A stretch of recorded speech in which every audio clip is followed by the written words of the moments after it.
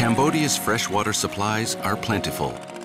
The Mekong River dominates the landscape, and Lake Tonle Sap is an inland sea, a vast freshwater reservoir.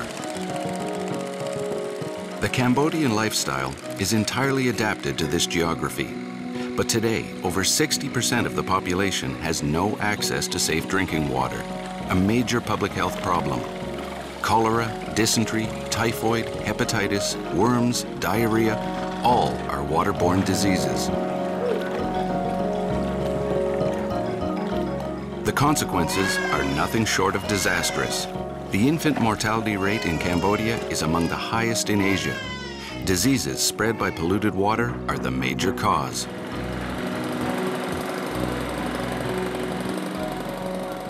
Jack Sim has found a novel solution to overcome this predicament. His fight for better public health is an unusual crusade against a widespread taboo, the toilet. My name is Jack Sim. I'm the founder of the World Toilet Organization. We are a global network of toilet activists around the world, and we break the taboo on toilets and try to improve quality of life on this subject.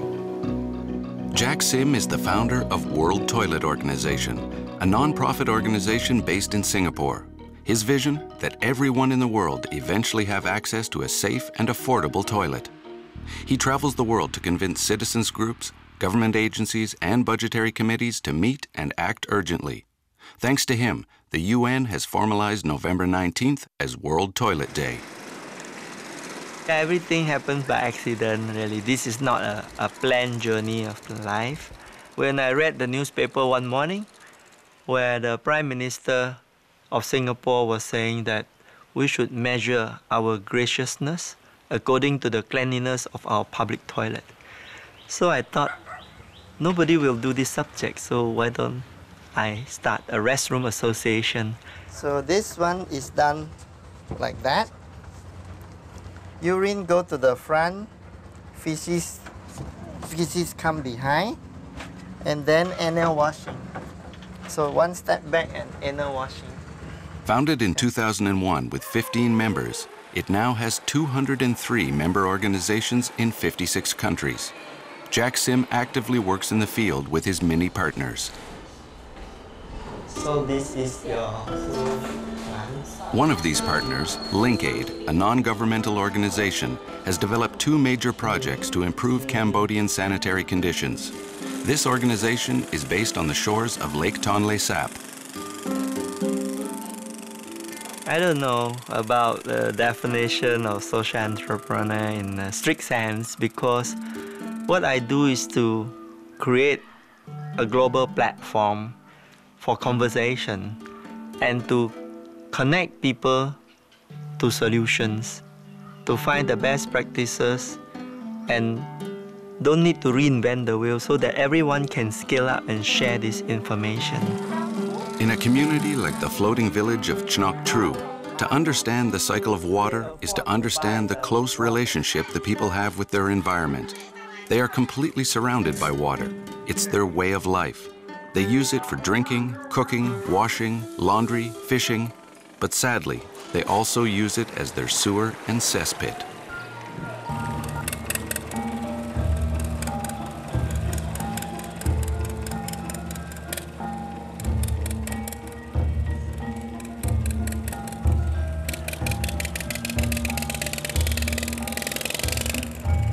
In Chnoc Tru, on the banks of Lake Tonle Sap, water is the source of life. But because people do not actively preserve this resource, it has also become a source of disease and death. There are 14 communities here that are entirely along the river. There are contamination of the water through their debris and their feces. The people here, do they understand that they need to have proper toilet and sanitation? តាមការពិតគេយល់ប៉ុន្តែគេគ្មានជំរឿអីក្រៅពីដែលការទម្លាប់ដែលគេធ្លាប់រស់នៅ So is it because there is no supply, that they cannot buy it in the shop, or that they are not trained, or because they have no money. What is the level of awareness so far?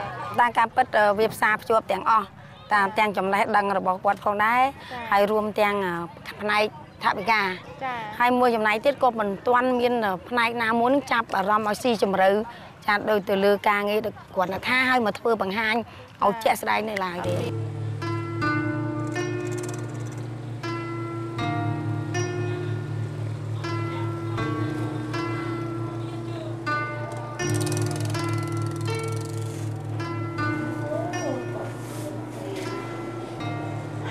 Today still, more than 1 million children die each year from diseases related to contaminated water.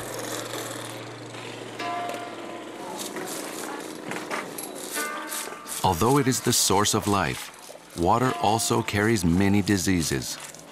The careless use of natural water reserves as sewers and cesspits is partly responsible for this situation. Jack Sim fully understands that whether in Cambodia or elsewhere in the world, better public health is dependent on free and easy access to clean, efficient, and environmentally friendly sanitation facilities. But in order to implement toilets around the world and convince people to use them, attitudes must change. The available resources are plentiful, but the taboos are deeply rooted. You know, the dean of the KO University told us once that in the university he could not find any faculty that is not related to toilets. So at first we were trying to think, okay, which one?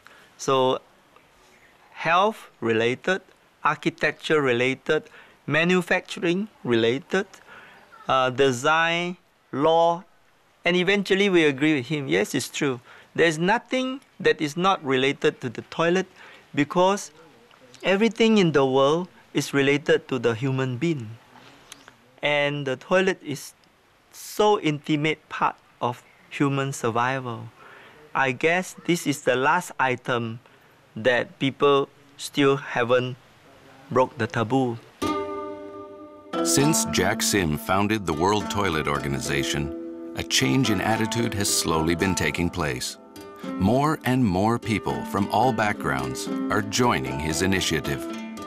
We have mountain climber climbing for fundraising for World Toilet Organization, marathon runners, all kind of people are coming in and I think once we popularize the subject until it's ubiquitous, we will have very good quality of life, every day, enjoyable visits to the toilet 6 to 8 times a day. We spend 3 entire years of our life inside the toilet. So it has to be good. This is sand with this, and after you poop, you put some, and you cover over the poop, right? Cover it, like cat sanitation, yeah? I would see that in 10, 15 years, largely this problem will be transformed to positive and only a small population of the world will still have no access to proper sanitation. I think the momentum is now very, very fast.